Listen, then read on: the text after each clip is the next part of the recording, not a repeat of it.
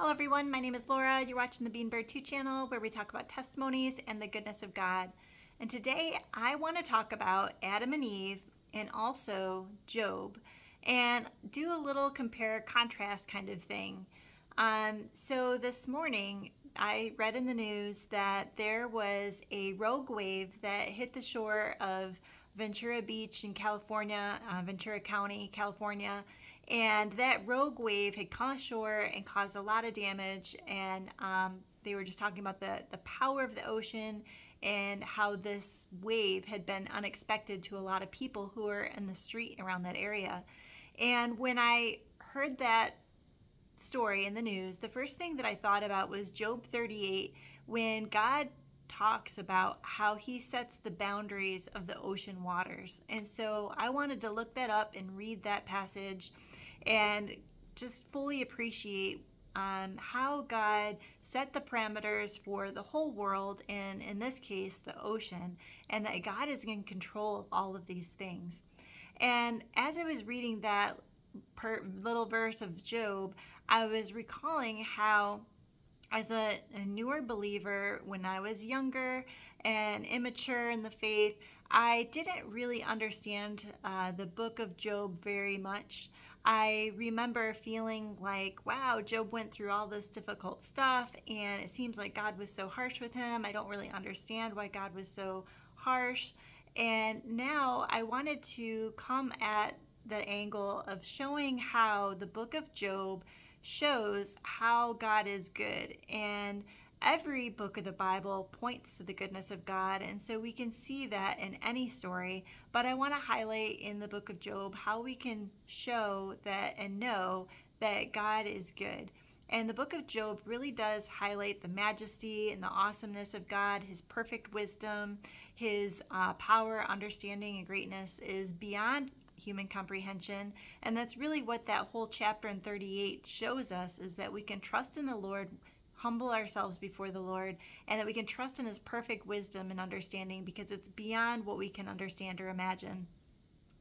So first, I want to start with Adam and Eve. When we look at the story of Adam and Eve, they knew right away that they had sinned against God when they ate the fruit from the tree of knowledge. And we can know this because when the Lord came to walk with them, they responded by hiding. And they hid because they knew that they had done wrong. And so I think it's interesting that the way the Lord reacts and responds to them is through asking a series of questions.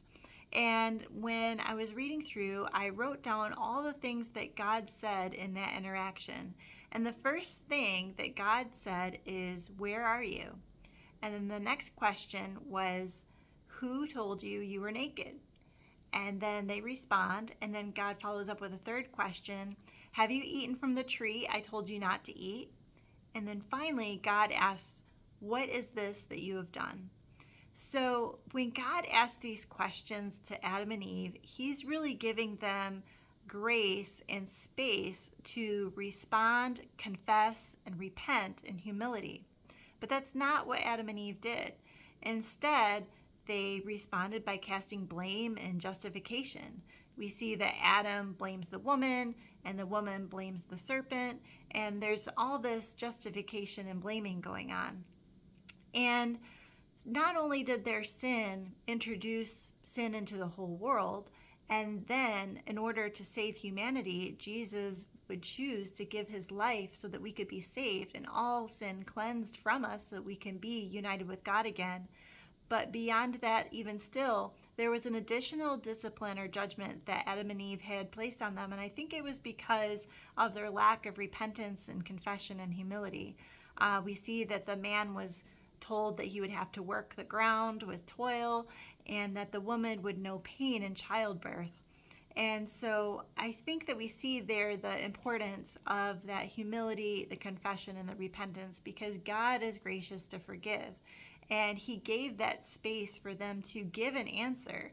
And, you know, being king, he didn't have to do that, but he did. And I think that speaks a lot about the goodness of God's character, that he gave them room to respond before he gave his perfect judgment.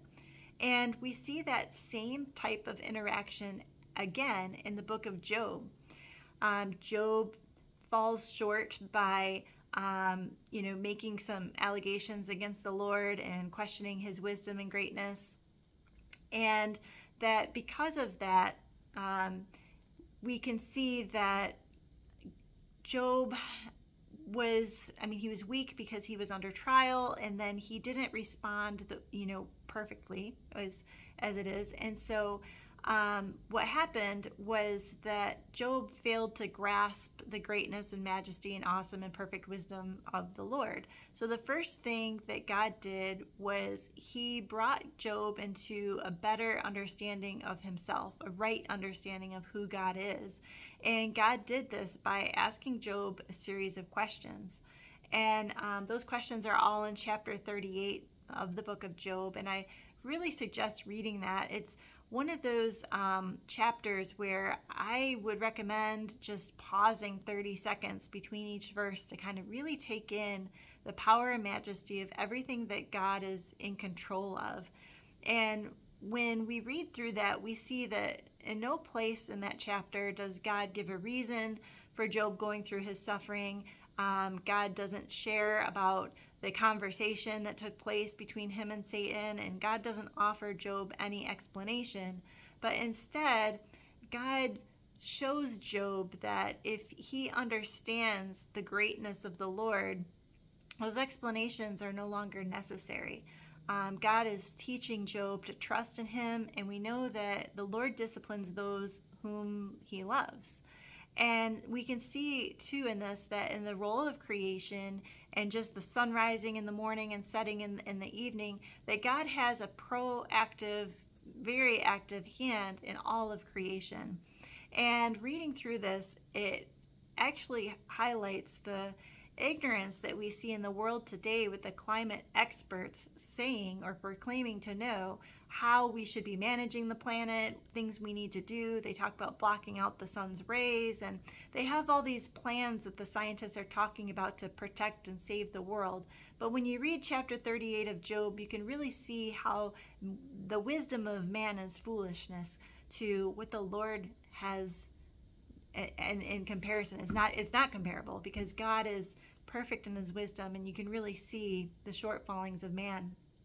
And I think it's also interesting to note that the book of Job really is this challenge of Satan trying to prove that he could destroy a saving faith. And we see him fail at this task, because in the end, Job is restored in his relationship with the Lord, and they are able to, God restores Job. Job offers a sacrifice to the Lord. He repents and he confesses. And that's another difference between Adam and Eve. With Adam and Eve, the Lord asked them questions, and they responded with blame and justification.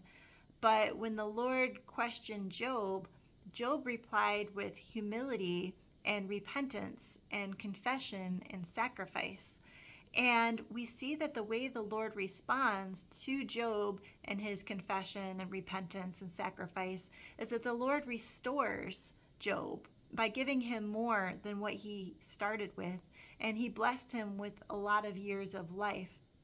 And I think that shows the tenderness and the gentleness of the Lord, that he's merciful and that he's forgiving.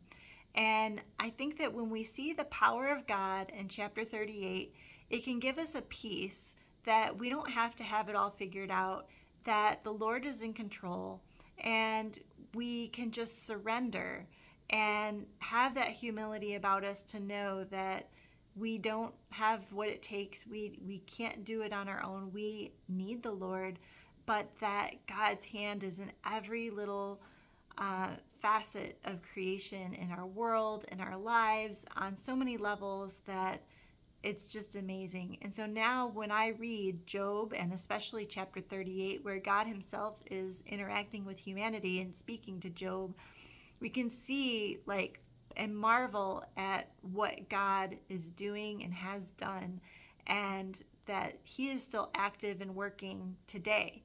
And God is setting the parameters of the sunrise and the sunset and the oceans and the clouds and the atmosphere. God has his hand in it all. And I really think that it's an awesome thing to marvel on the majesty of God, and I just think that that's really cool. So I don't know. So basically, God disciplines those he loves, and Job was able to restore his relationship with the Lord through having a correct attitude and knowing his relationship with God. And I think that these stories in the Bible where we can see God directly interacting with mankind is really interesting. When we can see, you know, dialogue between God and Adam and Eve, and we see dialogue between Job and God, and we see dialogue even between Cain, who was a murderer, and God has dialogue between him and Cain. And I think that's especially interesting because Cain was a murderer, yet we still see that God spoke to him and had this conversation about protecting Cain from himself being murdered, even though he himself was a murderer. So I think that's really cool. It shows that God is so merciful and kind, and that he just really goes beyond to extend his mercies. His mercies are new every morning. And yeah, so I love that. So those are precious parts of the Bible to dwell on, study, and meditate on. And as always, I love to see your comments, and I will see you all tomorrow.